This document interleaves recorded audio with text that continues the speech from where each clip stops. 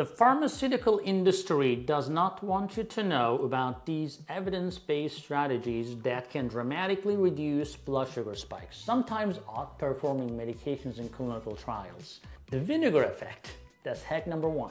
Consuming just 1 tablespoon of any vinegar 5 to 10 minutes before meals reduces post-meal glucose spikes by 20 to 40%. A 2021 study found the simple intervention was comparable to certain diabetes medications for post-meal glucose control.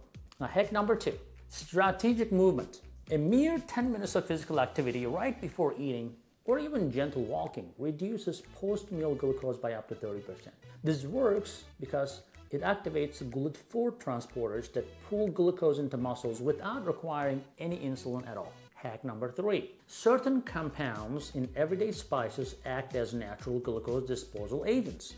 Clinical trials show that half a teaspoon of cinnamon reduces a meal's glycemic impact by 10 to 30% by mimicking insulin at the cellular level. And hack number 4. Metabolic timing. Condensing your eating window to 8 to 10 hours daily improves insulin sensitivity even without changing food choices. Research published in Cell Metabolism demonstrated that this approach reduced insulin levels by 31% after just 2 weeks. Hack number 5, the thermal advantage I call it. Brief cold exposure activates brown adipose tissue, which clears glucose from the bloodstream. A 2-minute cold shower, which nobody wants to do before meals or in the morning, can reduce your post-meal glucose by 15% by activating AMP kinase pathway.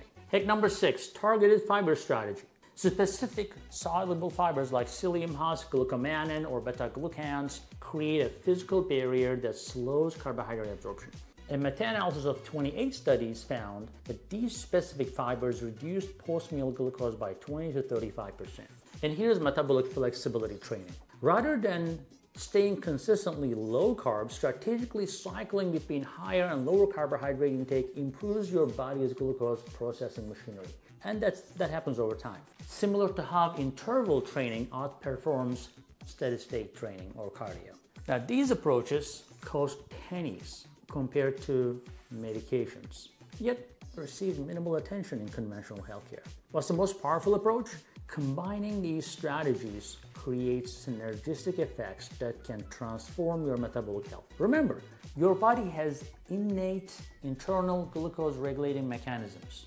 These hacks simply optimize your natural systems rather than overriding them with pharmaceuticals.